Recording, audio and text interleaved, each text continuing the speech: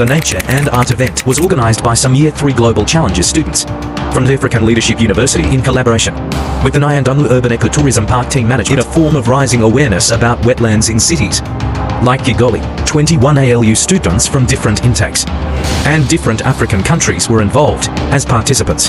Upon arrival, participants were warmly welcomed by the park team management and had an introductory session about when, how and why the eco park was established. Guided by the tour guide, participants had a chance to visit different sites of the park such as the Medicinal Plants Garden, the Bamboo Forest, the Pops Garden and different parts. After visiting the sites, they participated in a painting activity to express their experience through art, divided into 3 groups. Each group had to present their paintings to ensure the experience was educative and fun, as they were expected to become conservation ambassadors after the event.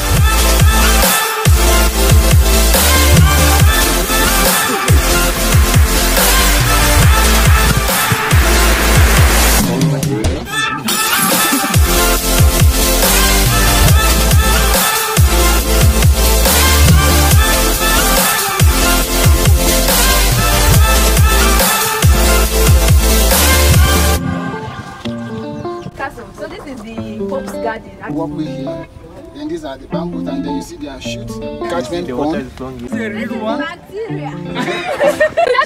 the pictures you took there. You see some of the bamboos from down, they were yellow, but it continues. That's why.